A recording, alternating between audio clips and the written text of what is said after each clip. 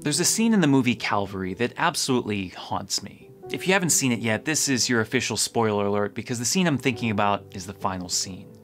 A priest finds himself on the beach with a crazed man pointing a gun at him. All week, this man has been terrorizing the priest. He threatened to kill him, burnt down the church, even killed his dog. As it turns out, the man was abused by a priest when he was a child, and in a final attempt at justice, he has decided to attack the church, particularly this priest, precisely because the priest is innocent.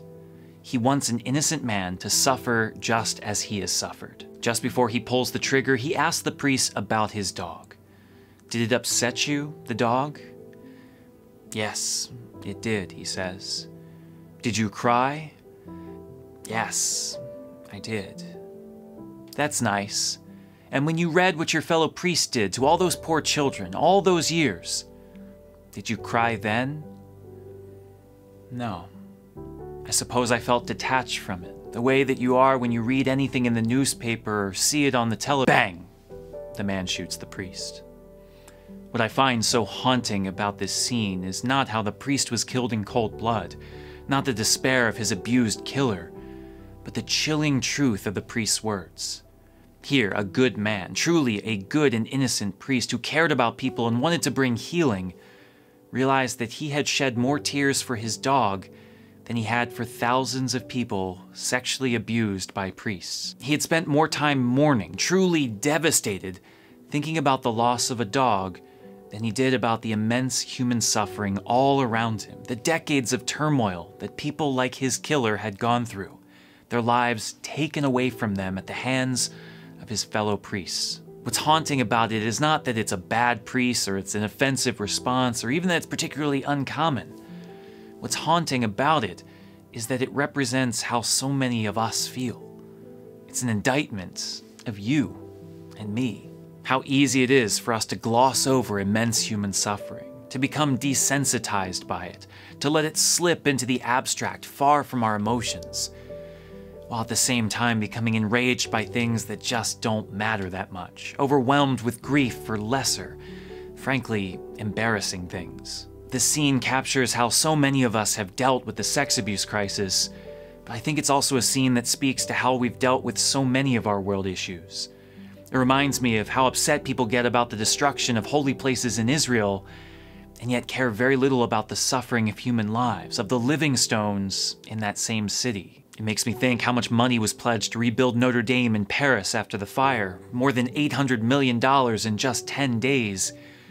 And yet, as a city, Paris has nearly 30,000 homeless people, and 40% of its residents live below the poverty line. I think about this scene when I see people enraged by the destruction of property due to protests and riots, particularly church property, and yet don't raise a peep at the evil things that caused the protests in the first place. Racism, poverty, immense human suffering. Like the abused man in the movie, what people are doing to church property is illogical. It's awful, just disgusting. There is no justifiable reason to tear down religious artifacts or to graffiti someone's property, just as there is no justifiable reason to kill someone's dog, no matter what may or may not have happened. It is a sick mentality, one that has no place in society. The idea of the anonymous vigilante exacting justice, inflicting chaos out of a sense of revenge or anarchy. It's absolutely disgusting, and those who seek solutions through vandalism and destruction should be ashamed of themselves and brought to justice. But so too should the man who cries for his dog and not for human suffering at the hands of his friends. So too should the people who are publicly outraged by the loss of property, but don't speak a word against the racism, poverty, and immense human suffering that caused the anger in the first place. A world that cares more about property, statues, old buildings, or even its own comfort than it does about human lives is not a Christian world. It is a world that knows nothing of the gospel, nothing of the love of God, nothing of the kingdom of God that Jesus came to announce. And look, I know it's hard. I know I'm guilty of the same things. 100 people die in a bombing in Syria. 15,000 children die every single day from preventable causes. 35 million Americans struggle with food insecurity. On one level, these are just numbers. They're abstract and distant, and so they're easy to ignore. A statue of the Blessed Mother gets smashed, a church gets graffitied, There's something about that that's easier to grasp, easier to rally around, easier to get angry about. But just think about that, really. It's awful that these things happen. We have a right not to be vandalized, and perpetrators should be prosecuted for their actions. At the end of the day, it's just a thing. It may be expensive or even priceless. It could be an image of Mary or a saint or even Jesus.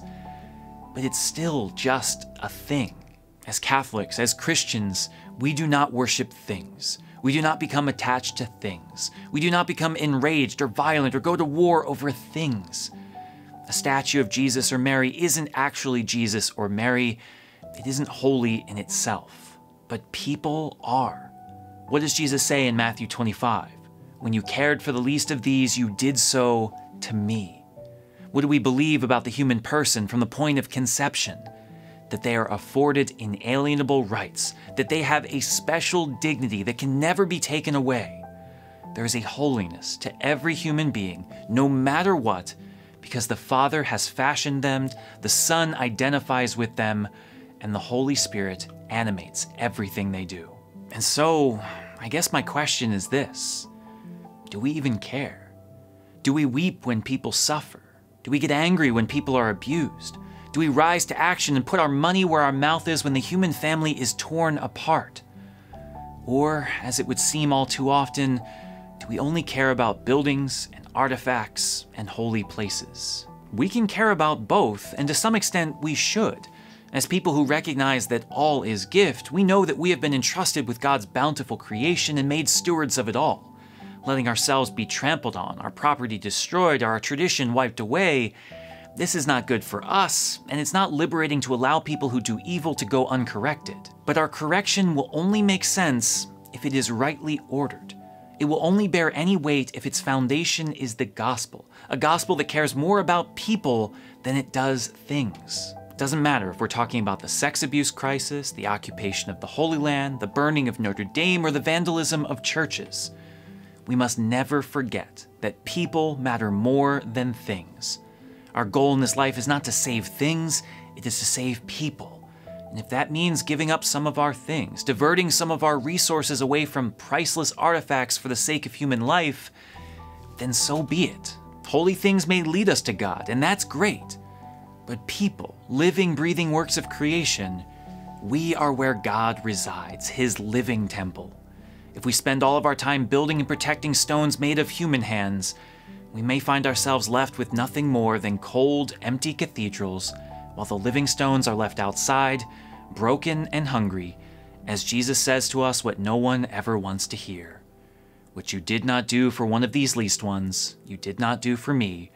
Depart from me, you accursed, into the eternal fire, prepare for the devil and his angels.